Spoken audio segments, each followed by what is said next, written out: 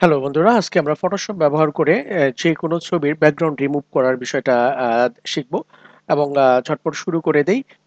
এবং আমার কাছে যেটা মনে হয় একটু বলে দিচ্ছি আগেই যে এটা আমার মনে হয় সবচেয়ে সহজ একটা মাধ্যম। অর্থাৎ আপনার কোনো এবিসি জানা লাগবে না। অর্থাৎ আপনার ফটোশপে যদি একবারে ইনএক্সপিরিয়েন্স অনভিজ্ঞ থাকেন, আপনার কোনো প্রকার জ্ঞান নেই ফটো এডিটিং সম্পর্কে, তারপরেও আমার মনে হয় ভিডিওটা ফলো করলে আপনি আপনারা যে কোনো ছবির ব্যাকগ্রাউন্ড রিমুভ করতে পারবেন। তো চলুন শুরু করি। আগে আমাদের যে কোনো একটি ছবি আমরা এখান থেকে সিলেক্ট করে নিই।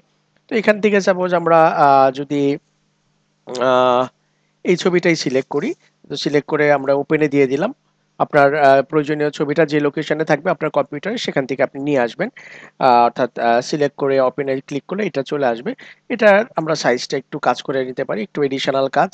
এই যে ইমেজে চলে আসলাম, এই ইমেজে ক্লিক করব, ইমেজ থেকে ইমেজ সাইজ এখানে 3000 বাই 4000 আছে, আমরা এটাকে আমাদের প্রয়োজনে একটু সিলেক্ট করে নিচ্ছে 900 বাই 1000। এটা আমি আমার প্রয়োজনে করে দিচ্ছি, আপনার প্রয়োজনে আপনার সাইজটা আপনি এখানে বসিয়ে নেবেন। তো এখন একেবারে ছোট হয়ে গেল। আপনি যদি আপনার কিবোর্ড থেকে কন্ট্রোল প্লাস জিরো একসাথে চাপেন, কন্ট্রোল আর জিরো, তাহলে এটা আবার দেখবেন বড় হয়ে যাবে।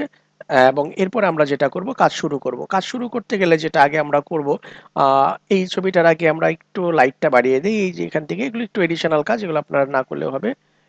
হ্যাঁ, আপাতত একটু লাইট ব্রাইটনেসটা বাড়িয়ে দিলাম, আপনার দেখতে সুবিধা হবে। আমরা লেফট সাইড থেকে যেটা করব, এইখানে কুইক সিলেকশন যে টুল আছে সেই টুলটাতে ক্লিক করে এটা সিলেক্ট করে নেব। দেখেন এটা সিলেক্ট হয়ে গেছে। সিলেক্ট হওয়ার পরে এরকম একটা সার্কেল আর মাঝখানে প্লাস চলে আসবে। তো এটা আপনি আপনার কিবোর্ডের যে অ্যাঙ্গেল ব্র্যাকেট আছে অথবা থার্ড ব্র্যাকেট যেটা আমরা সহজেই বাংলায় বলি, প্রচলিত ভাষা আমাদের যেটা, সেই থার্ড ব্র্যাকেটের লেফট সাইডেরটা যদি আপনি চাপেন ছোট হবে, আর রাইটের সাইডেরটা চাপলে এটা বড় হবে। তো আমাদের কাজের প্রয়োজনে আমরা বড় ছোট করে নেব। এখন আমরা এইখানের যে ব্যাকগ্রাউন্ড, সেই ব্যাকগ্রাউন্ড ধরে সিলেক্ট করব, জাস্ট মাউস দিয়ে টেনে টেনে যেটুকু পোর্শন আমাদের দরকার সেটুকু আমরা এরকম সিলেক্ট করে নেব। দেখেন এটা অটোমেটিক যে পোর্শনটা দরকার সেটা সিলেক্ট করে নিচ্ছে। এই তো সিলেক্ট হচ্ছে, সিলেক্ট হচ্ছে। আমি একটু ছোট করে নিচ্ছি যেহেতু এই জায়গাগুলো ছোট, এই জন্য আমি পয়েন্টারটা একটু ছোট করে নিলাম। এরপরে এখানে আমরা চলে আসলাম উপরের দিকে। কিন্তু দেখেন ঝামেলা যেটা হলো, সিলেক্ট করতে গিয়ে সবটাই নিয়ে নিছে। তো আমরা এখন এইখান থেকে দেখেন ভেতর এই গোল সার্কেলের ভেতর একটা প্লাস চিহ্ন আছে, অর্থাৎ এটার মানে হচ্ছে পুরো এরিয়াটা সে সিলেক্ট করবে। এখন আপনি যদি আপনার কিবোর্ড থেকে অল্টার চাপেন, দেখেন এটার ভেতর একটা মাইনাস চিহ্ন চলে আসছে।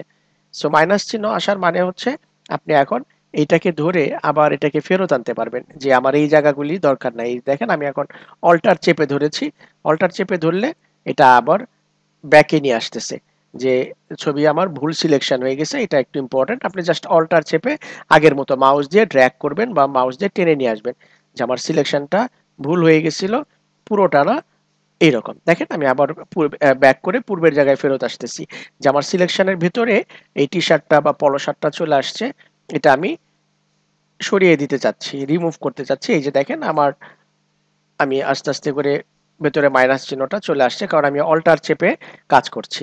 তো এই পর্যন্ত আপাতত ঠিক আছে। এখন আমি আমার অল্টার বাটনটা যদি ছেড়ে দিই কিবোর্ড থেকে, তাহলে দেখেন ভেতরে আবার প্লাস চলে আসছে, দেখতে পাচ্ছেন নিশ্চয়ই। এই যে দেখেন প্লাস চিহ্নটা চলে আসছে। প্লাস মানে আপনি আরো জায়গা অ্যাড করতে পারবেন। যেহেতু আমার এই পোর্শনটা বাকি বাকি আছে, এই জন্য আমার প্লাস দরকার, যে আমার সিলেকশনের মধ্যে এইটুকু আমি নিব। তো এই যে দেখেন পুরোটা আবার সিলেক্ট হয়ে যাচ্ছে, এখন সিলেক্ট হয়ে গেল। এরপরে আমি এখানে এই যে জায়গাটা একটু বাদ পড়ে গেছে, আমি যদি একটু জুম করে আপনাদেরকে দেখাই, এই যে দেখেন এই তো সিলেকশনটা। তো এইরকম করে আপনি আপনার প্রয়োজনীয় অংশ অল্টার চেপে মাইনাস করে আবার বাইরে নিয়ে আসতে পারবেন। এখানে দেখেন এই যে একটু বাদ পড়ে গেছে, তো আমার এখানে যেটা করব, এই অংশটা আমি সিলেকশনে নিয়ে আসব। এই সিলেকশনের কাজটা আপনার একটু সময় সাপেক্ষ, আপনি এই কাজটা একটু ধৈর্য সহকারে করবেন এবং এটা যত নিখুঁতভাবে করবেন। এই যে দেখেন আপনার তেমন কিছু করতে হবে না, আপনি শুধু প্রয়োজন মতো মাউসটাকে টেনে নিয়ে যাবেন, তাইলে বাকি কাজটা এটা নিজেই করে দিবে, আপনাকে অনেকটা হেল্প করবে এটা, সবটাই আপনাকে করে দিবে। এই যে দেখেন এইদিকে আমরা যদি একটু জুম করি, আর একটু জুম করি, তাহলে আপনারা দেখতে পারবেন যে এইদিকে একটু খেয়াল করে দেখতে হবে, এই যে আমার টি শার্টের এই অংশটা বাইরে পড়ে গেছে। তা আমি যদি এটাকে ভেতরের দিকে নিতে চাই, তাহলে আমাদেরকে যেটা করতে হবে আগেই বলেছিলাম, অল্টার চেপে ধরতে হবে। অল্টার ALT চেপে ধরে মাইনাস চিহ্ন চলে আসছে। এখন আমরা ওই যে প্রান্তটাকে, যে প্রান্তটা বাদ পড়ে গেছিল সেটাকে ভেতরে নিয়ে আসলাম। এখন আবার দেখেন কেমন হিজিবিজি হয়ে গেল না। এখন আবার আমরা এটাকে প্লাস দিয়ে প্লাস দিয়ে না, আবার মাইনাস দিয়ে ধরবো, মাইনাস দিয়ে ধরে আবার নিয়ে আসবো। মাইনাস দিলে ভিতর থেকে ছেড়ে দিয়ে বাইরের দিকে চলে আসতেছে। আমরা এটাকে আবার পূর্বের মতো, অর্থাৎ এই যে আমার যে প্রোডাক্টটা রয়েছে, এই টি শার্টটি বা পলো টি শার্ট, এটার যেটুকুন জায়গা আমার দরকার, এই যে দেখেন মাইনাস দিয়ে মাইনাস দিলে এটা বাদ পড়ে যাচ্ছে, ভেতরে যে অংশটা ছিল। এইখানে আবার দেখেন একটু কেমন হয়ে গেল, এই জায়গাটা আমাদের দরকার। অর্থাৎ এই সিলেকশনটা আমি কিন্তু ইচ্ছা করেই করছি আপনাদের বোঝার জন্য, যে আপনার এরকম যদি হয় সেটা আপনি কিভাবে ফেস করবেন। তো এখন দেখেন আবার আমি পুরো অংশটা নিয়ে নিলাম। তো আমি আবার উপরের দিকে যাই, উপরের দিকে গিয়ে দেখি এই যে এখানেও দেখেন একটু আমার বাদ পড়ে গেছে। তো আমি আবার এখানে যথারীতি এই যে দেখেন প্লাস থাকলে এরকম হয়ে যাচ্ছে, তো আমার অল্টারে চাপ দিলে মাইনাস চলে আসবে। তখন আমি এই অংশটাকে রিমুভ করে এই যে প্রান্ত বরাবর নিয়ে আসতে পারবো। এটা হচ্ছে এই যে প্রান্ত বরাবর নিয়ে আসতেছে ভেতরের সিলেকশনটা। তো দেখেন আপনি যত সুন্দর করে সিলেক্ট করতে পারেন। আমার সিলেক্টটা হয়ে গেল। আহ, এবার আবার যদি আমি একটু জুম আউট করি, জুম আউট করতে গেলে যেটা করতে হবে, এই যে আমি জুম আউট করছি, করে আমি দেখি চেক করে কি অবস্থা। তো এই সিলেকশনটা হয়ে গেছে। মোটামুটি এই সিলেকশন থেকে আমরা কাজ করব। এখন যেটা করব, আমি কন্ট্রোল 0 দিচ্ছি, 0 দিলে এটা স্ট্যান্ডার্ড ফরম্যাট সাইজে চলে আসলো। এইখানে একটু আমরা যদি দেখি, এই যে দেখেন এইখানে একটু বাদ পড়ে গেছে, এইটাকে আমি নিয়ে নিলাম। এখন আমরা যেটা করব সেটা হচ্ছে ডিলিট চাপবো। আপনার কিবোর্ড থেকে যে ডিলিট অপশনটা আছে, জাস্ট ডিলিটে চাপ দেন। ডিলিটে চাপ দিলে দেখবেন একটা ডায়লগ বক্সের মতো চলে আসবে আপনার এখানটায়। সরি, এখানে আমরা যেটা ভুল করেছি, এখানে এই যে দেখেন, এখানে এই ব্যাকগ্রাউন্ডটা সিলেক্ট করে নিতে হবে। এইটা আমার, আচ্ছা এটা আমরা বাদ দিয়ে দিই আপাতত। এই লেয়ারটা আপনাদের বুঝতে সমস্যা হবে। এই লেয়ারটা আমি ওই যে একটু ব্রাইটনেস বাড়িয়েছিলাম সেই লেয়ার, আমি এই লেয়ারটা ডিলিট করে দিই আগে। ডিলিট হয়ে গেল। তো এখন আমরা যেটা করব, আমাদের যে কিবোর্ডের যে ডিলিট অপশন আছে সেই ডিলিটটা প্রেস করব। ডিলিটটা প্রেস করলে আপনি এই ধরনের একটা ডায়লগ বক্স পাবেন, সেখানে কিছু করার দরকার নেই, ওকে দিয়ে দিবেন। ওকে দেওয়ার পরে দেখবেন কিছু একটা হবে। তো যা হোক, এই এরকমটা হয়ে গেল। এটা হওয়ার পরে আপনি যেটা করবেন, উপরে দেখেন একটা অপশন আছে, এই যে refine age, click. Refine age click করলে আপনার ভেতরের যে অংশটা আমরা সিলেকশনের মধ্যে ছিল সেই অংশটাকে হাইড করে ফেললো, এবং আমার প্রান্তগুলো দেখাচ্ছে। দেখেন এই যে আমার এজগুলো কেমন একটু এবড়ো থেবড়ো রাফ অবস্থায় আছে।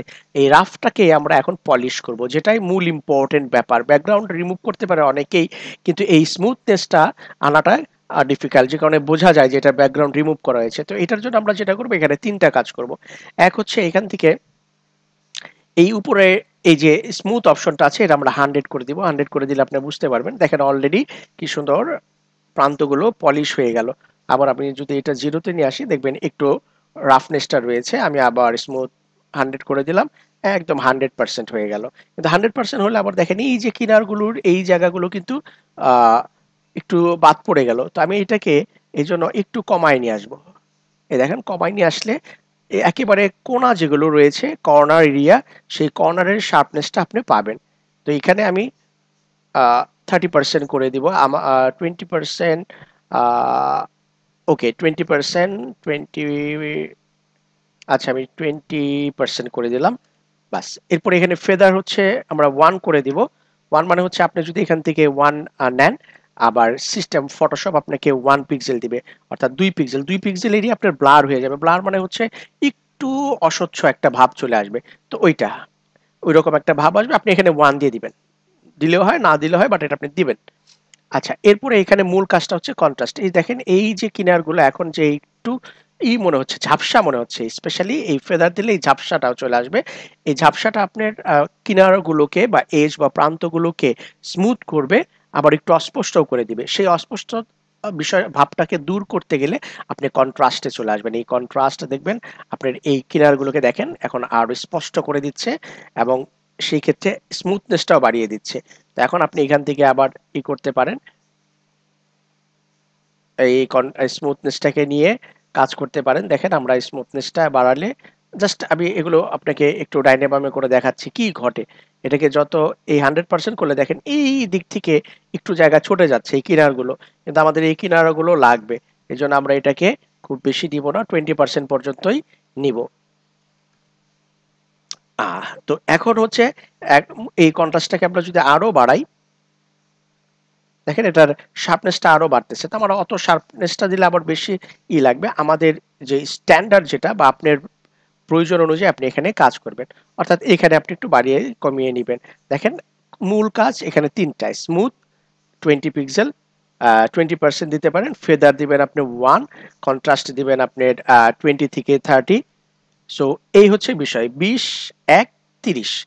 তো বেসিক্যালি এইটুক দেওয়ার পরে আপনি এখান থেকে দেখেন রিমেম্বার সেটিংস আছে, অর্থাৎ এর পরবর্তী যে ছবি আপনি এডিট করবেন সেখানে অটোমেটিক এই সেটিং অ্যাপ্লাই হয়ে যাবে। আপনি যদি মনে করেন যে না আমার এটা দরকার নেই তাহলে আপনি এখানে দিবেন না, বাট আমরা এই তিনটা অপশনে কাজ করব। স্মুথ, ফেদার আর একটা হচ্ছে গিয়ে কন্ট্রাস্ট। স্মুথনেসটাকে আরেকটু যদি আমরা কমিয়ে নিয়ে আসি তাহলে আমাদের এই ফেদারগুলো এই যে কিনারগুলো এগুলো আরো পলিশ হবে। বাট এটা আমরা 20তেই রাখবো। রাখার পরে ওকে দিলে আপনারা বুঝতে পারবেন বিষয়টা। আবার সিলেকশনটা এই পর্যন্ত চলে আসছে। তো কিছুই তো হলো না, হলো কি হয়ে গেছে। আপনার যেটুক ব্যাকগ্রাউন্ড রিমুভ হবে সেই রিমুভ কিন্তু ব্যাকগ্রাউন্ডের কিনারগুলো আমরা পলিশ করে ফেললাম, স্মুথ করে ফেললাম। এখন ব্যাকগ্রাউন্ড কিভাবে সিলেক্ট করব, এখানে কাজ শেষ। এই যে দেখেন নিচে একটা গোল চিহ্ন আছে অ্যাডজাস্টমেন্ট, এটাতে ক্লিক করলে উপর থেকে সলিড কালার নিয়ে নিব। দেখেন ব্যাকগ্রাউন্ড চলে গেল। এখান থেকে আপনি যে ব্যাকগ্রাউন্ডের কালার সিলেক্ট করবেন সেটাই চলে আসবে এবং খুব জেন্টলি চলে আসবে। তো আমরা এখানে বেসিক্যালি সাদা দিব। আপনি চাইলে আপনার মতো করে যে কোনো একটা দিতে পারেন, যেটাই দেন আপনার ইচ্ছা। কিন্তু আপনি দেখেন ব্যাকগ্রাউন্ডটা কিন্তু দেওয়ার পরে বোঝা যাচ্ছে না। স্মুথনেসটা এরকম হয়েছে যে ব্যাকগ্রাউন্ড যে রিমুভ করা হয়েছে খুব বেশি ধরাই যাচ্ছে না। সো আমরা এখান থেকে বেসিক্যালি হোয়াইট দিয়ে দিব। হোয়াইট দেওয়ার পর আমরা এখান থেকে ওকে করে দিব। দেখেন ব্যাকগ্রাউন্ডটা চলে গেল।